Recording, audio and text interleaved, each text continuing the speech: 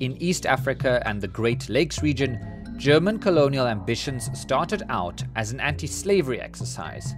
But by 1907, much of East Africa was under German rule.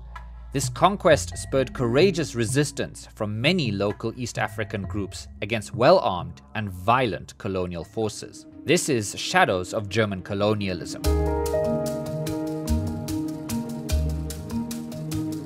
At the Berlin Conference in 1885, Germany claimed territories in today's mainland Tanzania, Rwanda, and Burundi, which formed German East Africa. It was a significant chunk of land that was a colony more in theory than in reality, because Germany actually didn't have state authority over the region.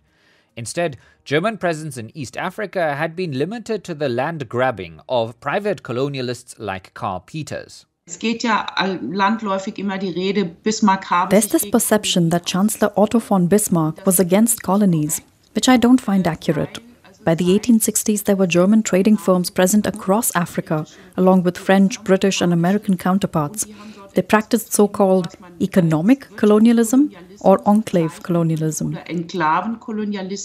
That's German historian Brigitte Reinwald. And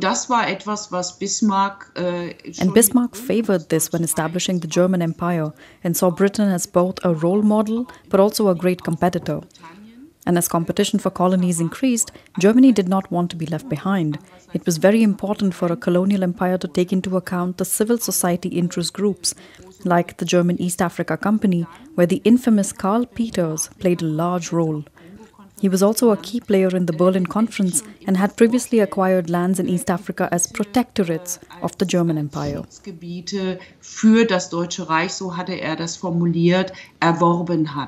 After the Berlin Conference, German claims were violently enforced. In 1888, German settlements on the East African coast came under attack during the Abu Shiri or Arab Uprising. This was a mix of actors on the Swahili coast with ties to local leader Abu Shiri bin Salim al-Had, who did not want Germany to threaten their lucrative caravan, ivory and slave trading routes.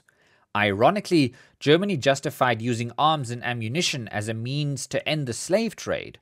In reality, though, weapons and soldiers protected German interests.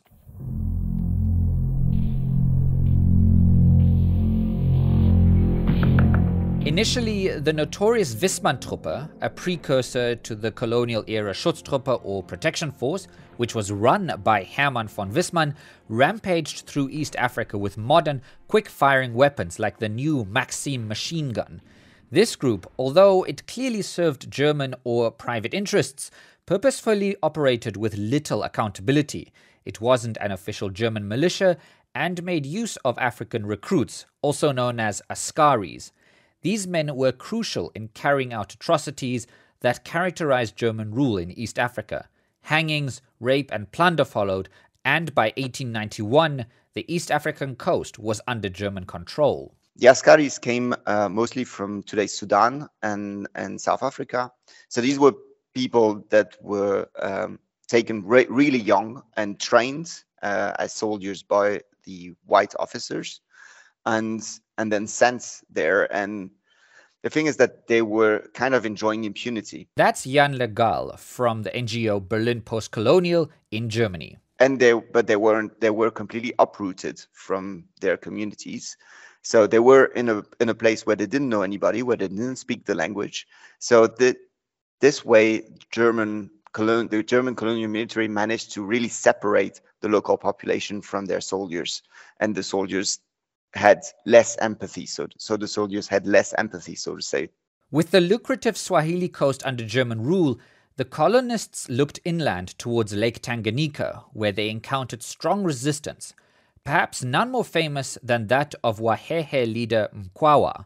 German commander Emil Zelewski, who some historians argue actually triggered the Arab Revolt of 1888, was tasked with destroying the Hehe, and he employed scorched earth tactics, burning farms and destroying livestock.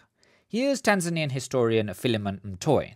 Mkwawa and the other chiefs, they were tired of the humiliation and exploitation that were caused by the German administrations. And the German administrations from 1885 to 1906 was characterized by a genocide kind of administrations. So Mkwawa today is the hero. An astute diplomat, Mkwawa was also a great military tactician.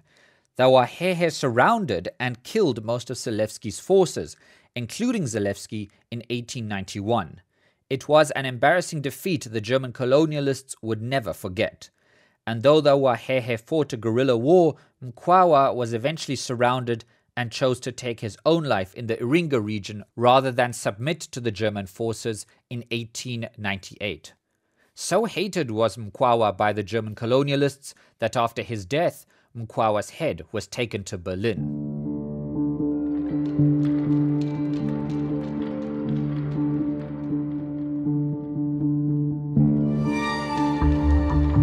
Mangi Meli, a Wachaga ruler from the slopes of Kilimanjaro, was also attacked and forced to surrender.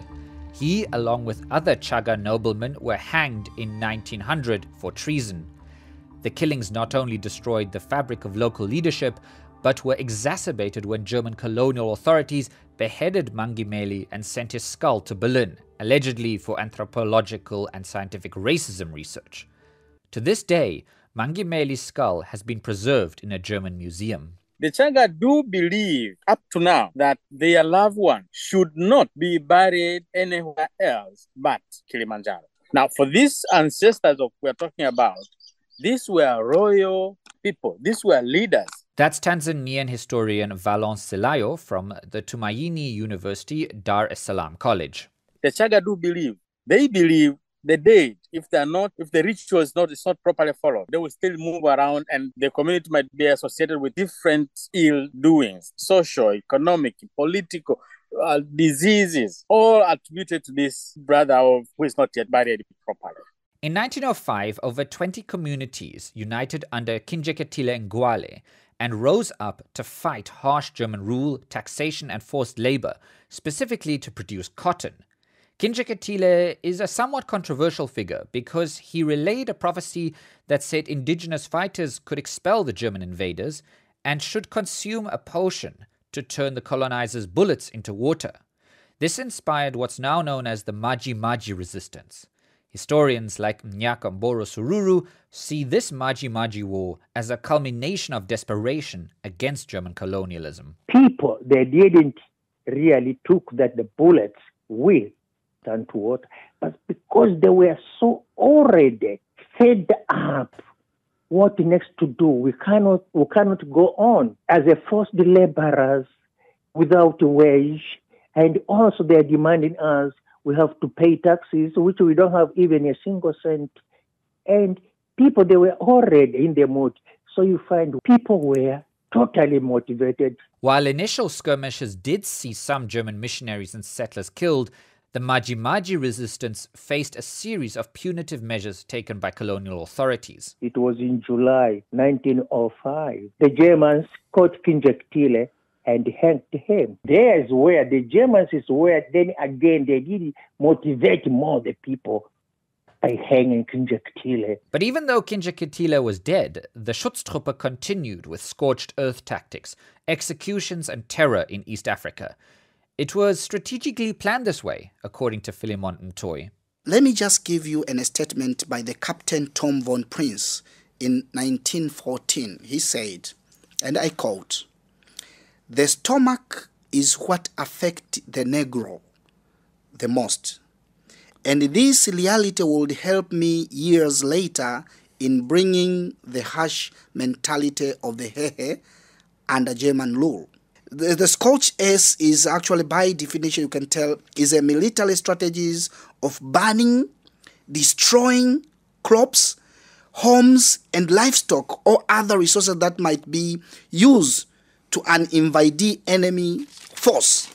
The scorched earth leads to the famine and the spread of epidemic disease." The revolt lasted until 1907 and cost over 120,000 lives, and some estimates put that figure as high as 300,000, with many people dying of starvation and disease. While often termed the Maji Rebellion, Historians like Mtoy dispute this characterization. Why do you say Maji war is Maji rebellions? I don't want that term, because rebellion, it means it is people who are going against the legitimate leadership that has been, but there was no legitimate leadership during the colonial period.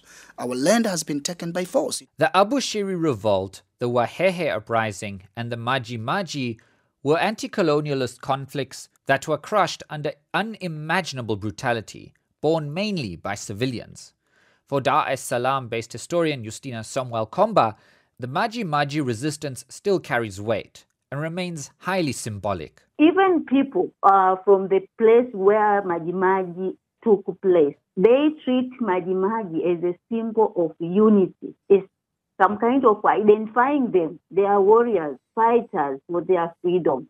It was the same spirit used by other society to fight for independence. And while German rule in East Africa ended in 1918, the effects of the Maji still impacted generations of East Africans, which only recovered when independence arrived in the 1960s. Although Tanzania, we say that Tanzanian got independence just in a peaceful way. But to tell you the truth, that peaceful, it has a wider meaning in it. People suffered before calling it peaceful meaning. So it's a term of identifying people, and sometimes it is used as something memorial, something to remember. It's in a memory of people.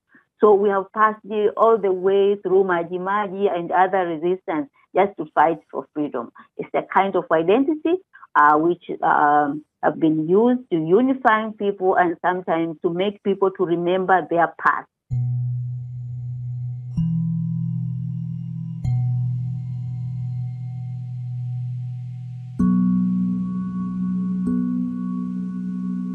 Shadows of German Colonialism was brought to you by DW with support from the German Federal Foreign Office. I'm Kai Nebe.